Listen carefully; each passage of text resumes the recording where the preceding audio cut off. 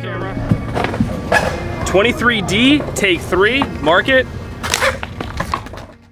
Icon is a dramatic feature set in St. Pete. We wanted to film the whole thing in St. Pete to capture, the distinct vibe and feel and the authenticity that St. Pete brings. When it came to deciding, certain locations, we reached out to the Film Commission and they just gave us tons of different ideas of cool places we could go, shoot.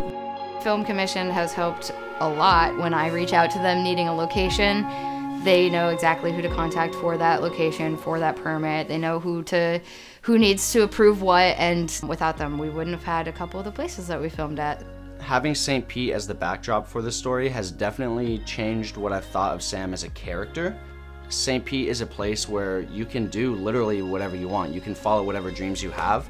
And for a character such as Sam, who has all these opportunities open to him, but isn't quite sure where he wants to go, I think that juxtaposition is really like a beautiful thing to see.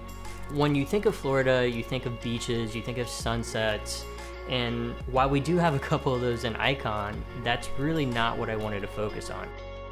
We have grittier scenes, we have beautiful landscapes, we have different areas within little pockets of St. Pete that can work for so many different things, for so many different genres that people don't even think about. When you watch a TV show or a movie and there's a location that really stands out, like Stonehenge Park, you look at it and in that scene, yes, you're focused on the story and what those characters are going through, and the location becomes part of the story, and naturally, viewers want to go see that area for themselves. We've been making films here for about 5 years now, and we've always been able to find what we needed right here in St. Pete. For Stubbs, which was set in a movie theater, we ended up finding a couple different theaters in the area that we ended up patching together. We shot a lot of stuff on location.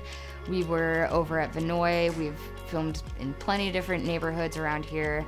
For Barry Baker, we filmed, out on the pier. So we're making the second season and we wanted to go bigger, better, do a bunch of different things. And while we were doing that, we realized we needed an overnight at a beach. And we knew that was going to be difficult. The Film Commission just kind of came through on all fronts. They put us in contact with the police department, all the regulations and permits that we would need through the Parks Department, and it was just a breeze. Working with the people here is always amazing.